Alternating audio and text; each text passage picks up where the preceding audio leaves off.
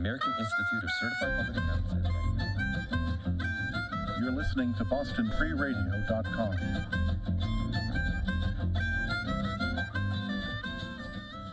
Hello and welcome to Words on Film, the spoken word show dedicated to moving pictures. I'm your host and movie critic Dan Burke, and the views and opinions expressed on this show about movies or otherwise are solely those of yours truly, your host and movie critic Dan Burke. They do not necessarily reflect the respective views of any individual employees of the station airing this broadcast or the station as a whole. Speaking of stations that are airing this broadcast, you are listening to this show on BostonFreeRadio.com or watching it on Somerville Community Access TV or some local affiliate near you, or you are watching and listening on Facebook Live, either on your own or on my personal Facebook page or on BostonFreeRadio.com's Facebook page. Either way you could join me. Thank you for joining me to discuss my favorite topic, which is movies. I have 3 movies to review for you for this show, down from my usual 5, because, let's face it, this Labor Day weekend was not particularly great for new movies. With that said, though, let me get into my first segment, which is What's Topping the Box Office? The top 10 highest grossing films of this past weekend. So, number 1 at the box office 2 weeks ago was The Hitman's Bodyguard. Number 1 at the box office last week was The Hitman's Bodyguard. Guess what was number 1 this week? You guessed it, The Hitman's Bodyguard, holding steady at number 1 in its 3rd week in release. And for a movie that altogether wasn't that great, it's pulling in some very impressive numbers. This weekend it grossed $13.4 million, which is still pretty low for Labor Day weekend, but more on that much later in the show. But on a budget of $30 million, The Hitman's Bodyguard has so far grossed $58.1 million here in the States and a staggering $97.1 million around the world, making The Hitman's Bodyguard a tentative hit here in the States, but next week, regardless of whether it's still number 1 or not, which it probably won't be, it will be a certified hit by next week, but around the world it is already a certified hit. Annabelle Creation, same deal. Number 2 at the box office 3 weeks ago, number 2 at the box office last week, number 2 at the box office this week, having made $9.3 million. And the numbers that Annabelle Creation is pulling in right now is quite staggering. On a budget of just $15 million, that's $15 million, Annabelle Creation has so far made $91 million here in the States and $255.4 million around the world, which means, given these numbers, we'll probably be seeing a sequel in the next couple of years. But Annabelle Creation deserves that because it is actually a much better movie than the Annabelle from 2014. Wind River is one of those films that started out quite slow when it first came out 5 weeks ago, but it is at its highest point yet. Last week it was number 4 at the box office. This weekend it's number 3 at the box office, having made $8 million just this weekend. Against a budget of just $11 million, Wind River has so far made $20.4 million in the box office in the United States, and around the world it has made $22.3 million. So while it has made $2.3 million in every other country besides the United States, Wind River is still a tentative hit here in the States and just barely a certified hit around the world. So very good for Wind River, and we'll probably be seeing more box office results of Wind River in the weeks to come. It's probably not going to leave the top 5, let alone the top 10, but of course we will see. Number 4 at the box office this weekend was number 3 last week. This week it's number 4. It's the movie Leap, also known to other countries around the world as Ballerina. So Leap made a decent $6.6 million this weekend. Against a budget of $30 million, Leap has so far made $13.1 million here in the States and a staggering $96.2 million around the world. So even if it's not a hit here in the States, which it doesn't look like it will be, or maybe it will eke its way to being a tentative hit, but around the world already it is a certified hit. Logan Lucky is a film that's gotten much better reviews than The Hitman's Bodyguard, including from yours truly, but is still not doing especially well at the box office. But it has It is number 5 at the box office this weekend, the same as it was last week. This weekend it grossed $5.6 million. Against a budget of $29 million, Logan Lucky has made $22.7 million here in the States and $27.1 million around the world, which means it's neither a hit here in the States or around the world, and that's too bad because it deserves better. Dunkirk, number 6 at the box office last week, number 6 at the box office this week, having made $5.6 million this weekend. On a budget of $100 million, Dunkirk has so far made $180.3 million here in the States and $460.3 million around the world, making it a tentative hit here in the States, but a certified hit around the world, and it most likely will be certified sometime in the future. We'll just have to see. Spider-Man Homecoming, number 7 at the box office last week, number 7 at the box office this week, having made $4.7 million, which is quite decent for a movie that's been out since the 4th of July and is still holding on there during Labor Day weekend. Against a budget of $175 million, Spider-Man Homecoming has so far made $325.1 million here in the States and $747.2 million around the world, which means it is a tentative hit here in the States, but most certainly a certified hit around the world. It may be a certified hit eventually, but we may not see it in the top 10 when it reaches $350 million. The Emoji Movie. I thought that movie would be gone by last week. Last week it was number 10 at the box office. This weekend it climbed to number 8, which is really too bad because the movie sucks. It made $3.4 million at the box office. Against a budget of $50 million, the Emoji Movie has so far made $81.2 million here in the States and $160.4 million around the world, making it a tentative hit here in the States and a certified hit worldwide. The other two movies that occupy the 9 and 10 slot are movies that were not in the top 10 last week. Despicable Me 3 was number 12 at the box office last week. This week it's number 9, having made $3.3 million. Against a budget of $80 million, has so far made $258.8 million here in the States and $994.9 million worldwide, which makes it a certified hit here in the States and around the world. And finally, The Nut Job 2, Nutty by Nature, was number 11 at the box office last week. This week is number 10 at the box office, having grossed $2.9 million this weekend. Women now make up 37% of the workforce, changing their role forever. Harvard Medical School has now opened its doors to new female applicants. The first woman is now in space. The majority of last year's doctorate degrees were earned by women. We've come so far, but our news is changing for the worse. More women die from heart disease and stroke than men, even though it can be prevented. Make a change at GoRedForWomen.org today. Brought to you by the Ad Council and the American Heart Association's Go Red for Women. Welcome to Mr. Bear's Violet Hour Saloon, where the sky is evening gorgeous, the drinks won't cloud your head, and the cocktail nuts are poems. Join me, Mr. Bear, every Tuesday at 8 p.m. Boston time on bostonfreeradio.com for music, poetry, fiction, interviews, and more, making the lonely a little more bearable. Welcome back to Words on Film, the spoken word show dedicated to moving pictures. I'm your host and movie critic, Dan Burke, and just finishing off my segment, What's Topping the Box Office, The Nut Job 2, Nutty by Nature, as I said before the break, was number 11 at the box office last week. This week it's number 10, having grossed $2.9 million. Against a budget of $40 million, it is still struggling, even though it's an animated film. It hasn't gotten the greatest of reviews. I can't say whether it's good or bad because I haven't seen it, but my inclination is that it's probably not good.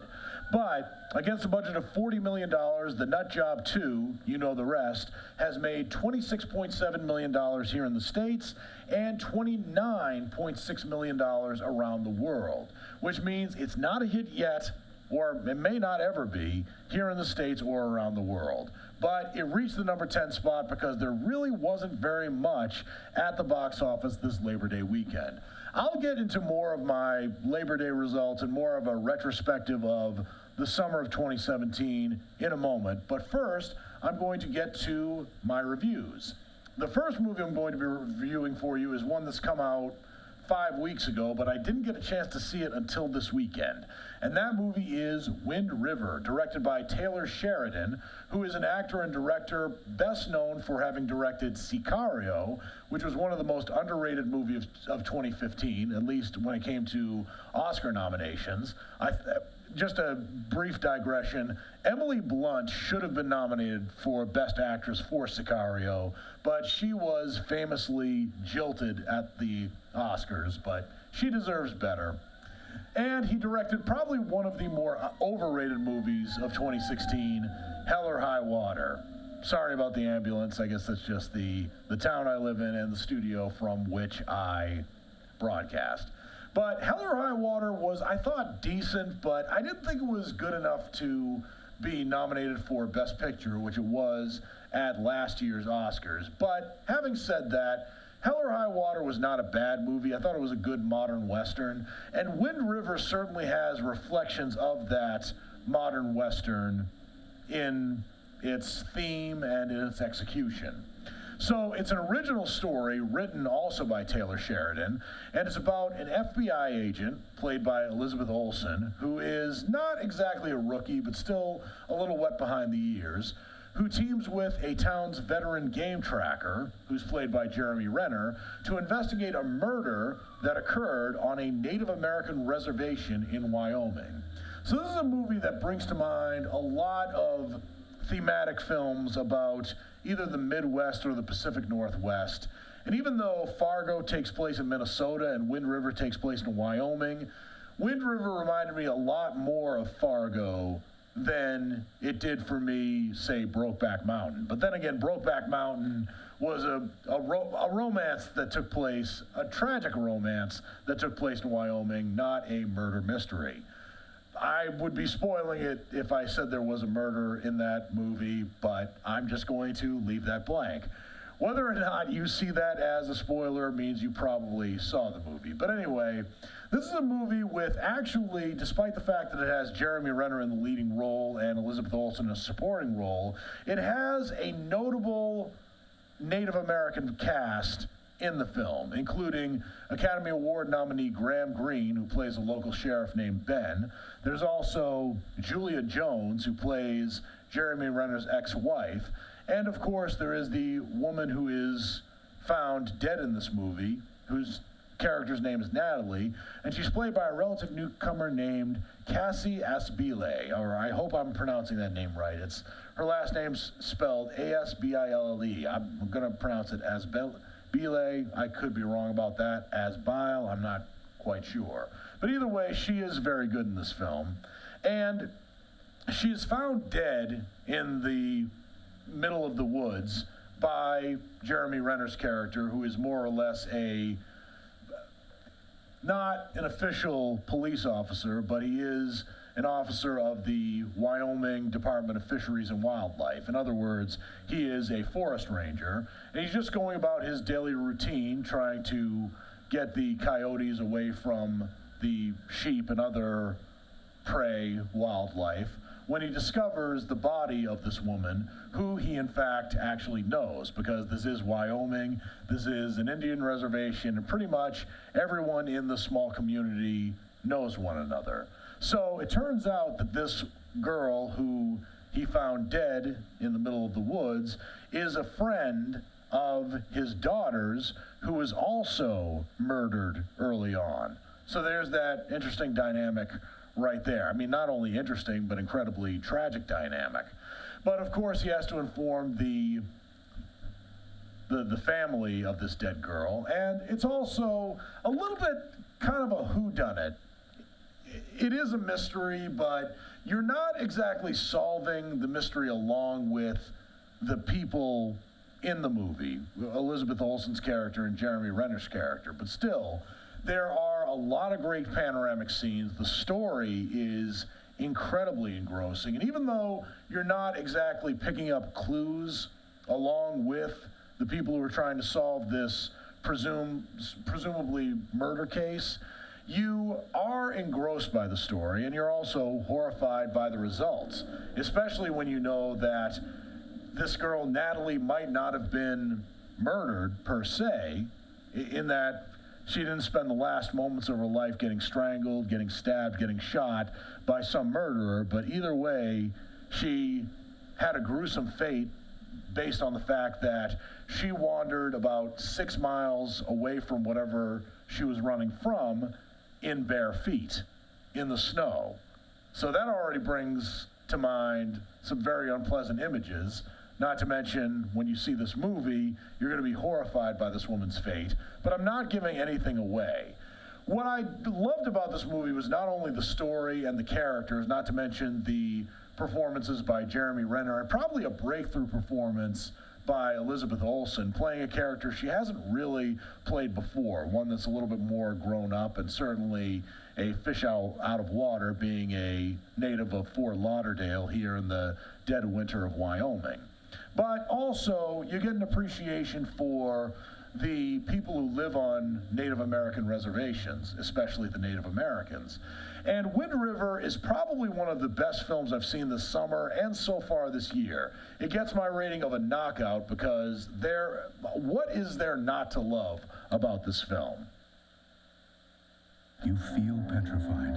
You're struggling with your mortgage payments, not knowing what to do. You do nothing. But if you do something, you're far more likely to get the most positive outcome. Making Home Affordable is a free government program. Call 888-995-HOPE to talk one-on-one with a housing expert about your options. Call 888-995-HOPE or visit makinghomeaffordable.gov. Brought to you by the U.S. Treasury, HUD, and the Ad Council.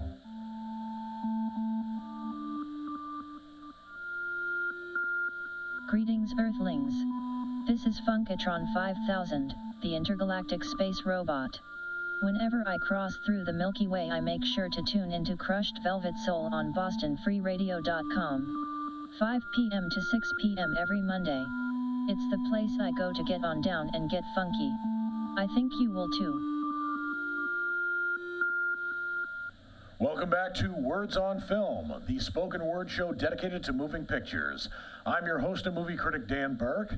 The next movie I'm going to be reviewing for you is Tulip Fever, which is one of the newest films to come out this weekend, but it wasn't in the top 10 this weekend in terms of highest grossing films, but I think you would probably actually be missing out if you overlooked this film, because it is better than the marketing campaign suggests. Of course, I don't watch movie previews, so I don't know what the movie preview looked like, but the poster for Tulip Fever didn't give enough of an indication of how good this movie is for a number of reasons.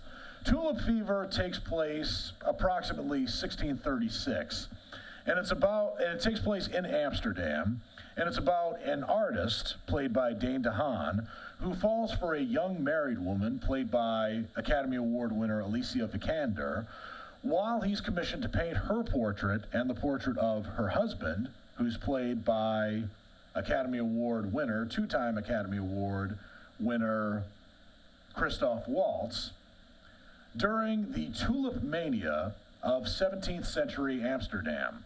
So what exactly is Tulip Mania? Well, apparently in the 1600s in Amsterdam, there was a period in which contract prices for bulbs of the recently introduced tulip reached extraordinary high levels and then dramatically collapsed in February 1637. So this period of tulip bulbs being of high value and of high market price, and then their collapse, is documented in a fictitious way in this film. And the film is actually from a screenplay by Tom Stoppard and Deborah Morgach, which is based upon the book of the same name, the novel, not a nonfiction book by Deborah Morgach herself.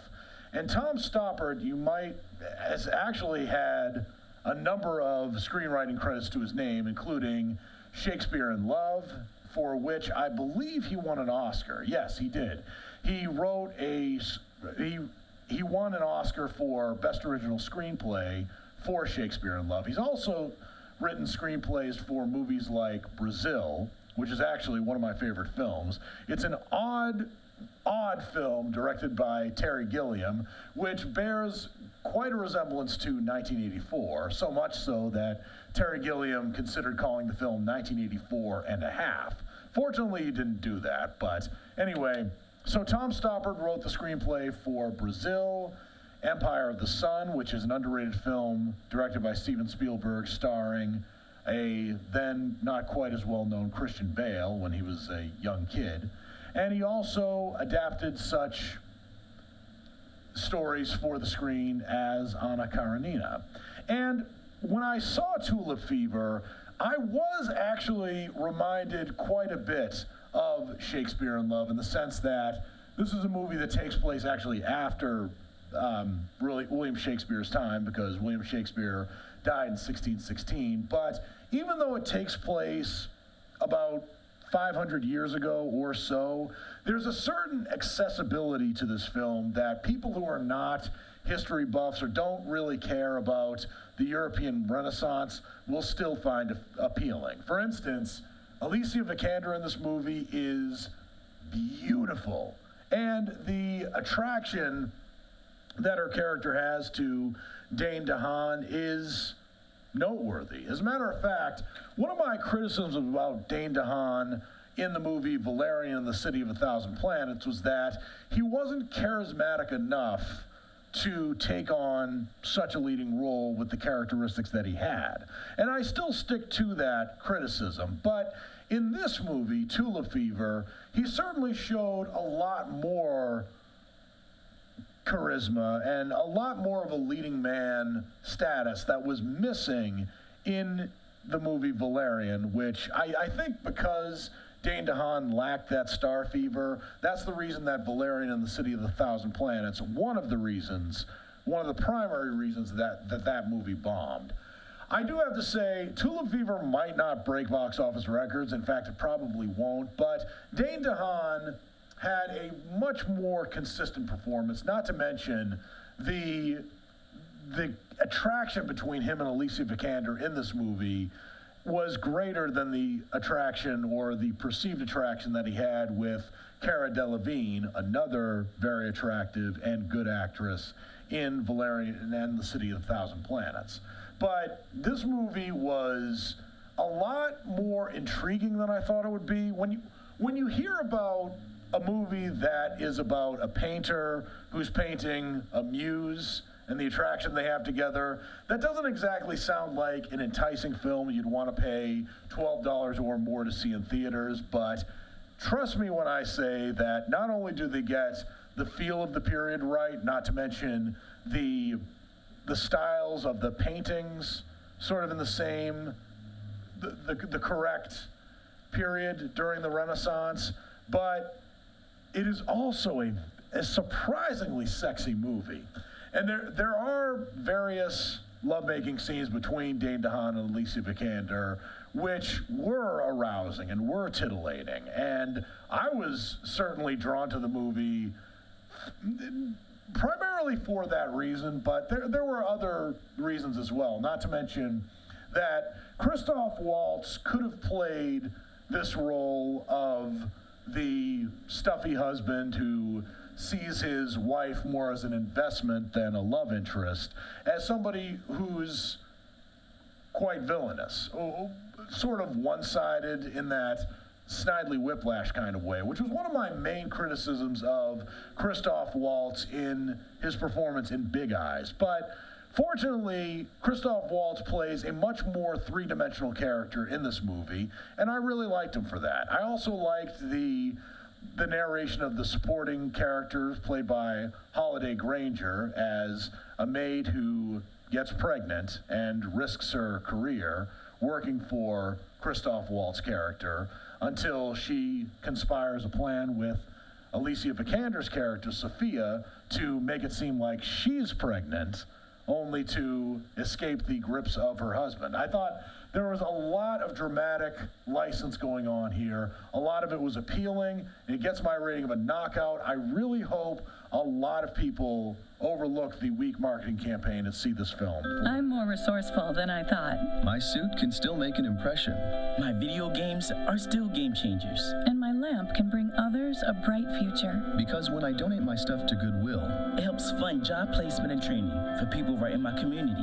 Now my stuff gets a second chance. And will give someone in my community a second chance too. Goodwill. Donate stuff, create jobs. Find your nearest donation center at goodwill.org. That's goodwill.org. This message brought to you by Goodwill and the Ad Council. Hi, listen to me, Ed Robleski, every Wednesday from 5 to 7 for Talking Hendrix, where we will celebrate the music and legacy of Jimi Hendrix's career and much more. Tune in every Wednesday from 5 to 7 only here on Boston Free Radio. Welcome back to Words on Film, the spoken word show dedicated to moving pictures. I'm your host and movie critic, Dan Burke, and Words on Film is a show to which you are listening on bostonfreeradio.com, watching on Somerville Community Access Television or some community access television station that is picking up this broadcast, which I appreciate very much. Thank you. Or you are watching and listening to me on Facebook Live, either on my own personal page or on Boston Free Radio's Facebook page. Either way you could join me. I'm glad you could join me to discuss my favorite topic, which is movies. The next movie I'm going to be reviewing for you is a documentary called Step, which just came out actually a couple of weeks ago. It premiered at Sundance this year and debuted in several theaters nationwide on August 4th, 2017. The distribution of this film, being an independent documentary, hasn't been great per se, but it still is. It still has a lot of things worth watching in it. I was sorry about that. That was a little bit of a brain fart. But anyway, Step is about a certain charter school in Baltimore called the Baltimore Leadership School for Young Women. It's an all-girls school, and I believe that all the women who attend this Baltimore Leadership School are black women. I didn't see any Asian women, white women, or Latina women in the school, or at least not fully Latina. But yeah, the school is predominantly African American.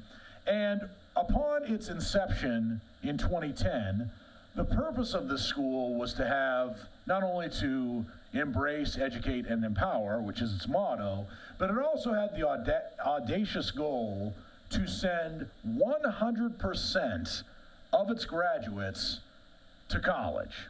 And that's one of the primary challenges in this film of the girls who are not only attending the Baltimore Leadership School, but also take part in an activity known as stepping. In other words, stepping is kind of like cheerleading, except it's more performance arts. It's certainly a lot more aggressive than cheerleading, and there are no pom-poms. As a matter of fact, I hate to describe stepping in layman's terms, but I think you would probably know stepping when you see it. So the members of this step team are all female, obviously, and they're all African American. And the people who are showcased most notably in this film include a young woman named Blessin Giraldo, who is a woman who started with the Baltimore Leadership School in the 6th grade and founded actually the STEP program. And she is a woman who is incredibly beautiful and probably could pass for one of Beyonce's backup dancers. But unfortunately, she is probably struggling to get into college more than any other girl who is showcased in this film. She's had a history of cutting class, and she also struggles with her grades, but she's probably the primary focus in this movie because she's struggling the most to get into college. However, it's really inspiring to see a woman like this seek help from her step coach and from her principal, from her guidance counselors, all within the school. In fact, probably the most inspiring part about this movie is not the STEP program in and of itself, although that certainly serves as a catalyst to get the story going in this film, but the support of the community of these girls who are fortunate enough to get into this charter school, because getting into this charter school requires being put into a lottery, and the support that this school gives these young girls to not only get into college, but also obtain a scholarship. All these things are not very easy to do. And even though I personally didn't have to undergo these challenges to get into college myself, it was still challenging to go through taking the SATs, filling out the FAFSA form, of course, filling in the college applications, paying the college applications fees. But the difficulties that these girls have to get into college are multiplied, and probably would be a lot worse if it hadn't been for this charter school and their commitment and dedication. But there are some girls who do not have to work quite as hard to get into college. There's one girl who's actually on track to be the valedictorian of her class, named Corey Granger, who actually now, as of the date of this show, is a freshman at Johns Hopkins University. And that's giving a little bit away, but not too much. There are also some other girls like Taylor Solomon, who is not only active in this STEP program and probably still is, since I don't think she was a senior when this movie was being filmed in 2015 and 2016, but she certainly had an interesting relationship with her mother, who is actually one of the parents who is very much like Dennis Hopper's character in Hoosiers. She is very active in the STEP practices, perhaps a little bit too active, but you have to admire her dedication, even though she somewhat embarrasses her her daughter during the process at times. But there is a lot to love about STEP. I hate to say that about films to which I'm going to give my rating of a knockout, which I will give my rating to STEP.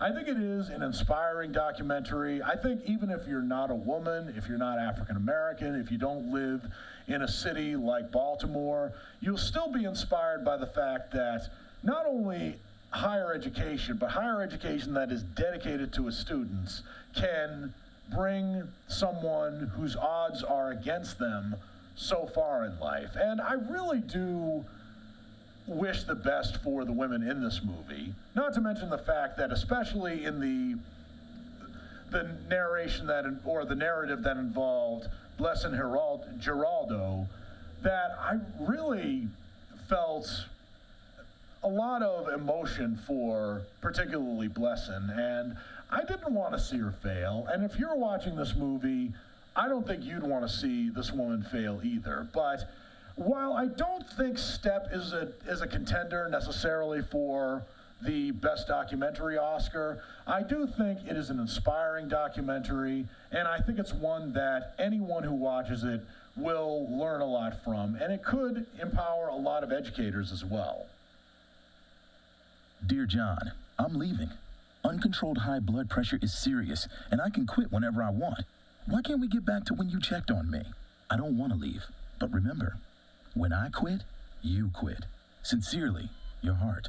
Listen to your heart. Don't let it quit on you. High blood pressure can lead to a stroke, heart attack, or death. Get yours to a healthy range today. Find out how at heart.org/bloodpressure. A message from the American Heart Association, the American Stroke Association, and the Ad Council. From the hub of the solar system to the world, BostonFreeRadio.com.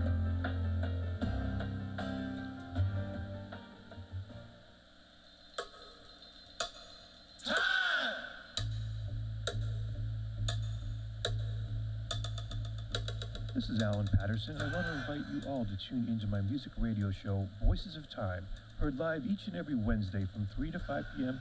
Eastern Time on Boston Free Radio at bostonfreeradio.com. Voices of Time, while founded on the golden age of music from the 60s and 70s and all its permutations, also visits other eras and many genres. We feature rock and roll from its original era and beyond, rock in all its variations including prog, psychedelia, garage and punk, Motown, old school R&B, soul, blues, jazz, gospel, folk, old school country, zydeco, all music New Orleans, rockabilly, bluegrass, world music, comedy, poetry, and spoken word, and much more. Please come and join me for an adventurous 2-hour ride into the stratosphere of sound where the voices of time reverberate for all eternity.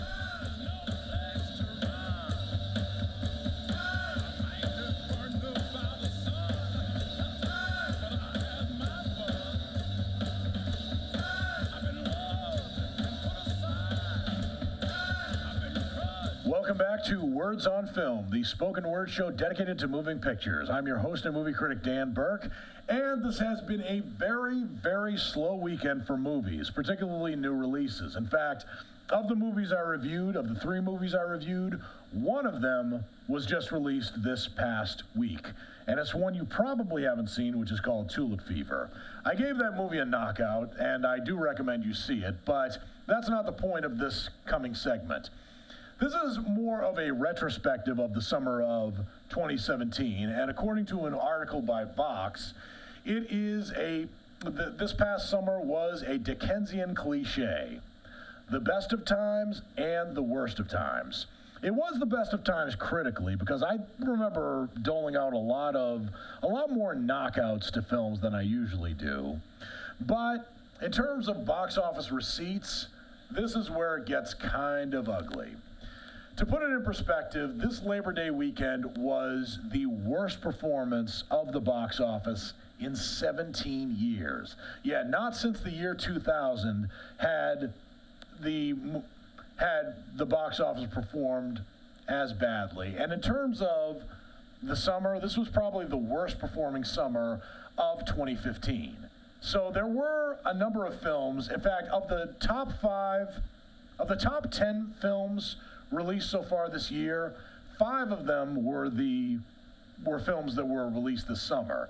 In fact, Wonder Woman is on track to be the #1 highest grossing movie in the U.S. of the year, but it might not reach that high, because Beauty and the Beast has made, the remake of Beauty and the Beast has made nearly $100 million more than Wonder Woman. That being said, Wonder Woman is still out in theaters. It's inching its way towards making the #1 spot, so it might actually end up being the #1 movie of the year, but that has yet to be seen. I do have to say that it does deserve to be the top movie of the year, not only because it's really good, but it was so much better than the remake of Beauty and the Beast. Beauty and the Beast was a movie that wasn't bad. I gave it my rating of a checkout, but I had some problems with it, including the fact that it was a remake of a great movie, which is something that movies should never do. Or movie studios should never remake great movies. They should remake bad movies. So Wonder Woman was the highest grossing film of this past summer. The second highest grossing film of this past summer was Guardians of the Galaxy Volume 2. Third highest grossing, Spider-Man Homecoming.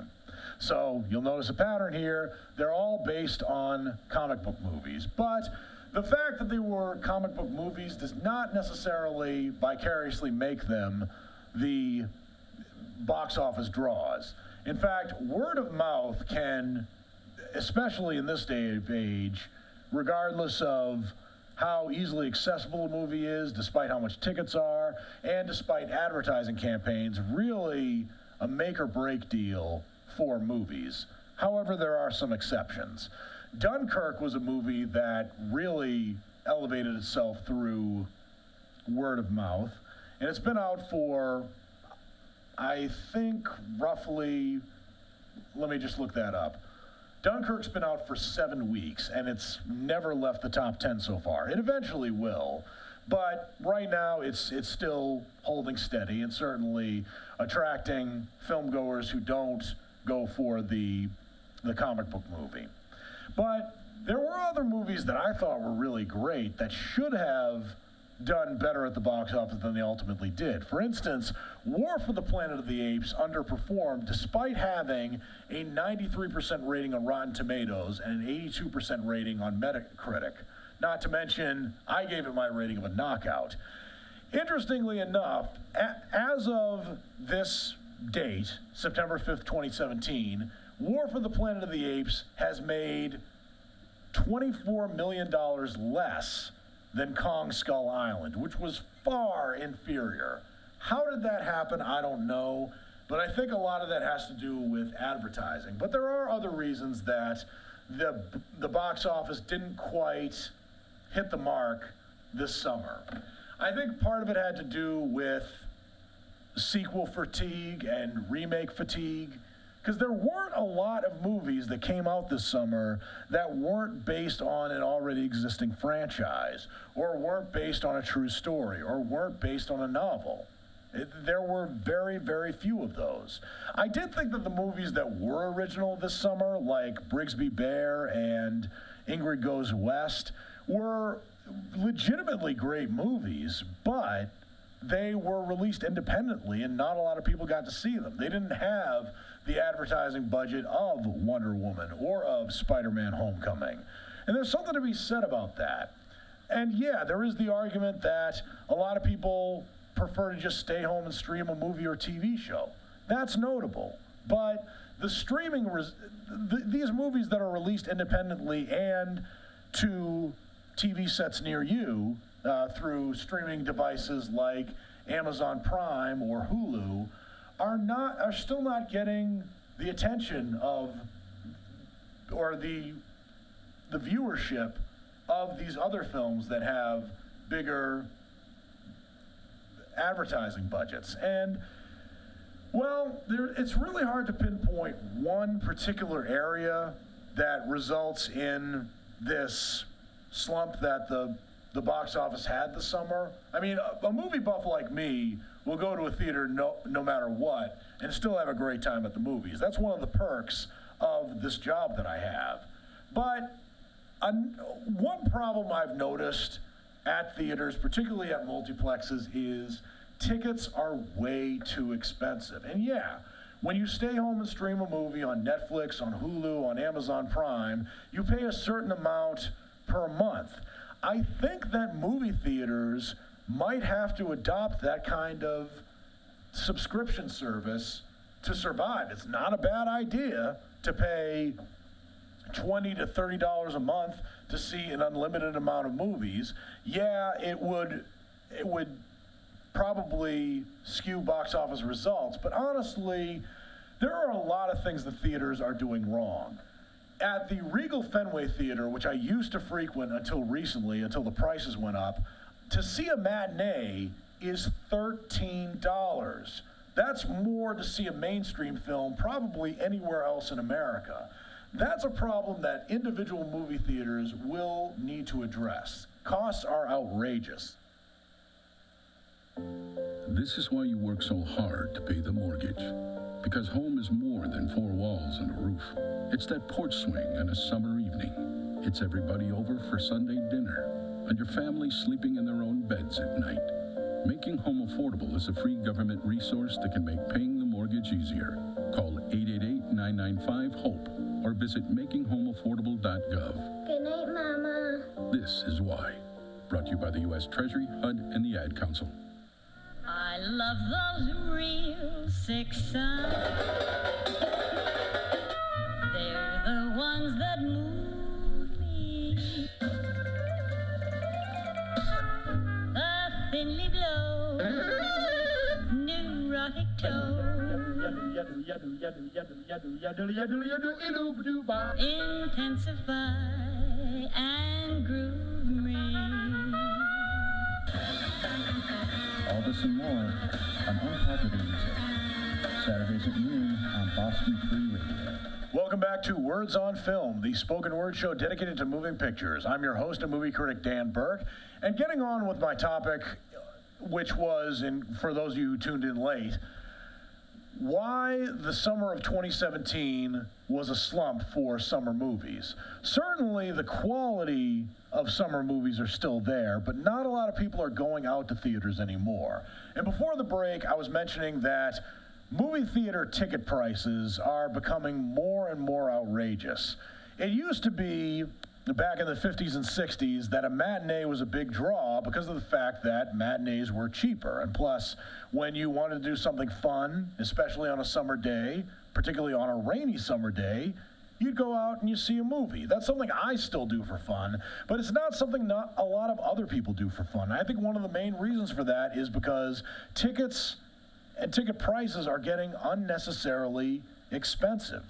And I know that there's inflation and prices have to adjust to inflation, but it really says something when a movie theater like Regal Fenway costs $14.70 to see a movie that is not 3D and not RPX. Now, to see a movie that's in RPX at Regal Fenway is $5 more, and to see a movie that's 3D is $3 more than regular admission. So to see a movie that's 3D and RPX costs over $20. That's outrageous. And also, Regal Fenway in particular has gotten so niggardly that it charges $14.70 for a mainstream movie in prime time that's not 3D, and during the weekend, Friday through Sunday, and $14.20 if it's Monday through Thursday. They have to stop being so particular and so stingy about their movie tickets. And yeah, I'm picking on Regal Fenway, but I realize that it's in in an area which has gotten more property value over the last couple of years. But honestly, if you're raising your tickets prices that much, I don't think you're going to be open by next year. I think that the Fenway crowd and the high-rise apartments are going to boot you out of there.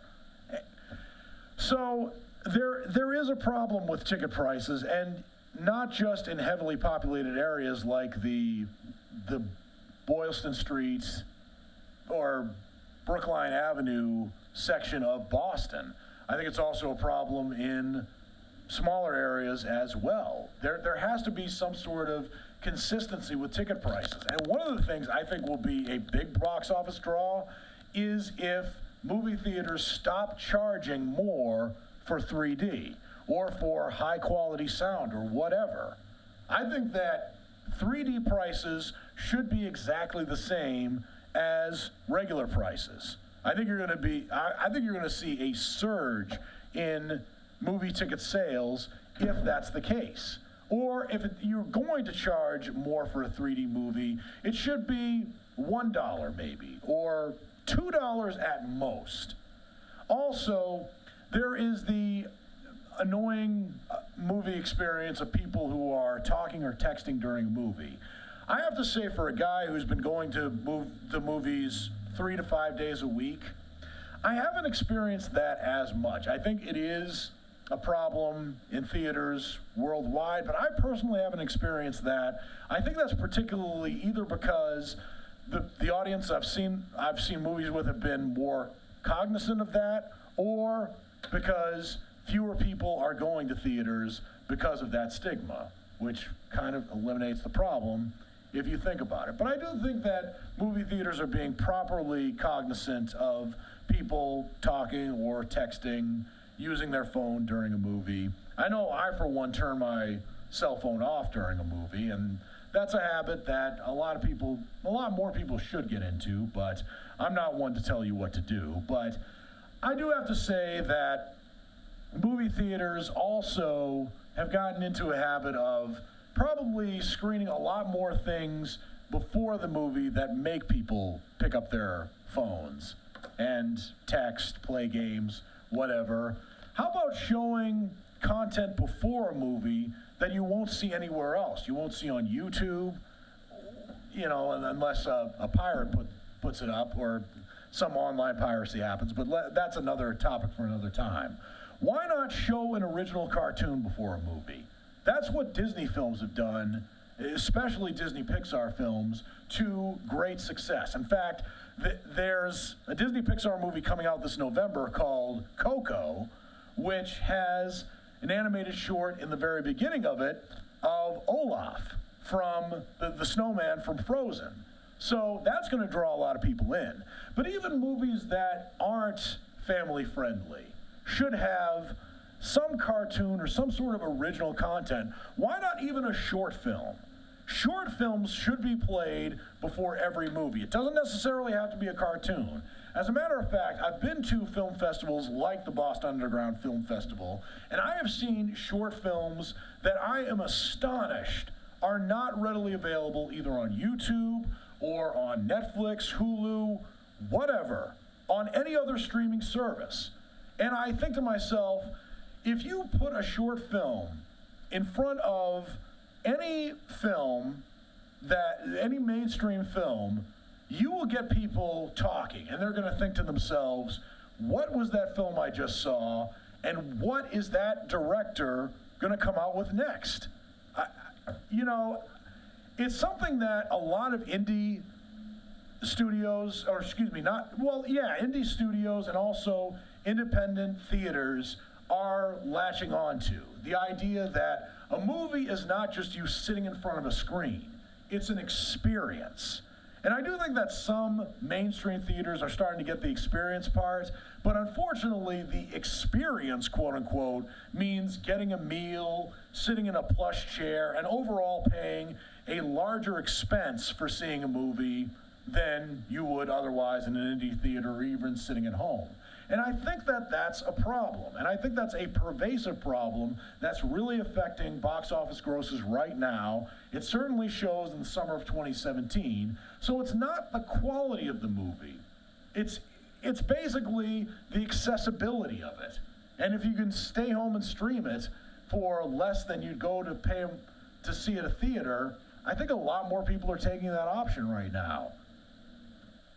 So you see, son, good manners are important. Should I go through it again? Yes. Yes, please. Yes, please. Exactly. Always say please, thank you, you're welcome, and excuse me. Sit up straight, hold doors open. Don't speak with your mouth full. Keep your elbows off the table. Share your things, play nice, and generally treat others the way you'd like to be treated. Got it? Got it. And stop picking your nose. Most parenting is hard to do in just 2 minutes. But 2 minutes twice a day, making sure they brush their teeth, is easier, and it could help save them from a lifetime of tooth pain. Visit tunein2x.org to find out more. A message from the Partnership for Healthy Mouths, Healthy Lives, and the Ad Council.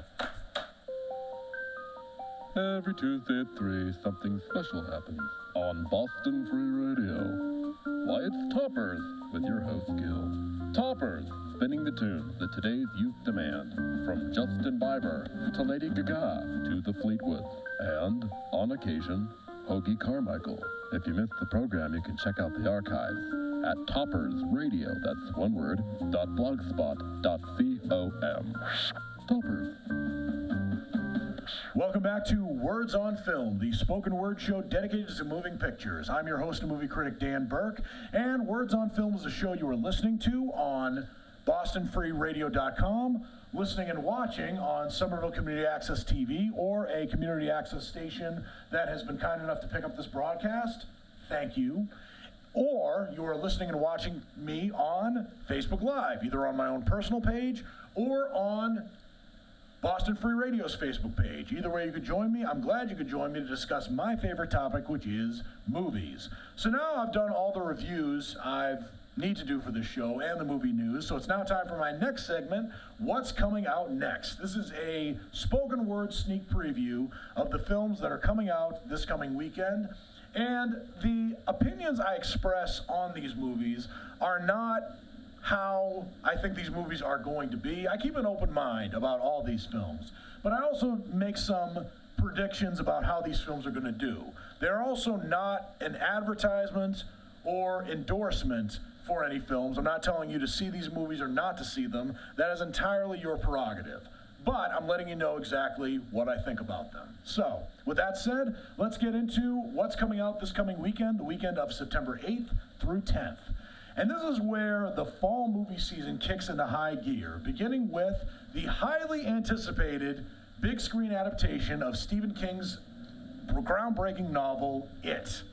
So this is a plot that doesn't need any introduction for Stephen King fans, but for those of you who are not Stephen King fans, it is about a group of bullied kids who band together when a monster, taking the appearance of a clown, begins hunting children.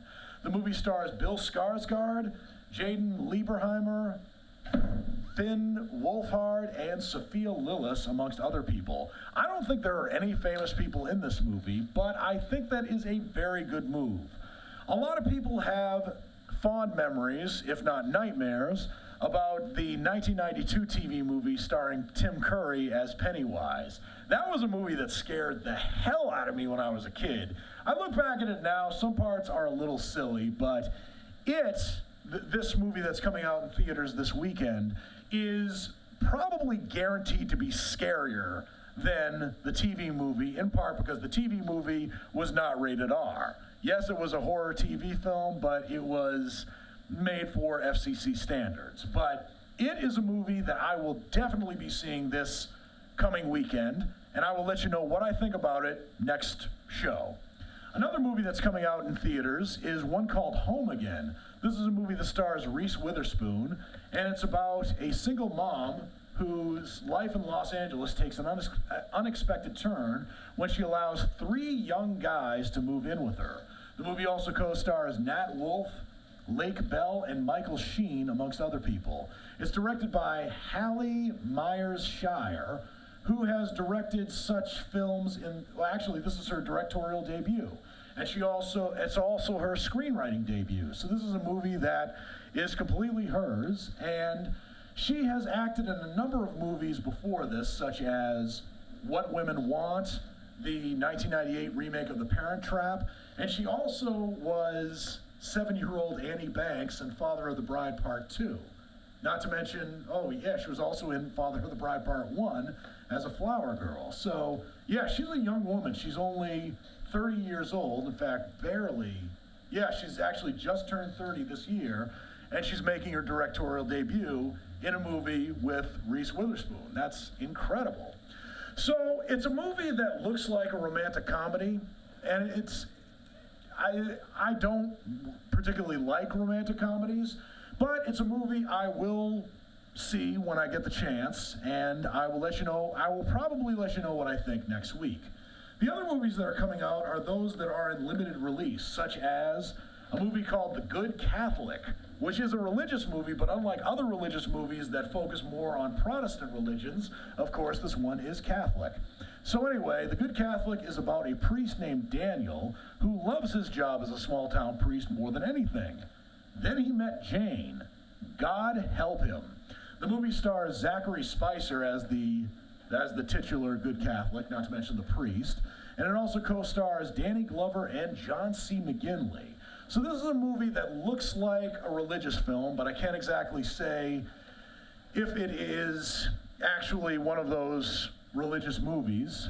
I mean, it is about a priest, of course, but I'm not sure if it has the same sort of message as other religious movies as before. Hopefully it's better than either God's Not Dead movie or Do You Believe, which, for those of you who have paid attention, are movies I absolutely hated upon their release. But I might see this movie. I can't guarantee whether it comes out in theaters near me or not, particularly next weekend, but I'll let you know what I think if I see it. But anyway, that just about does it with Words on Film for this week. Words on Film, again, is the spoken word show dedicated to moving pictures. I am your host and movie critic, Dan Burke, and just a reminder that the views and opinions expressed on this show about movies or otherwise were solely those of yours truly. They do not necessarily reflect the respective views of any individual employees of the station airing this broadcast or the station as a whole.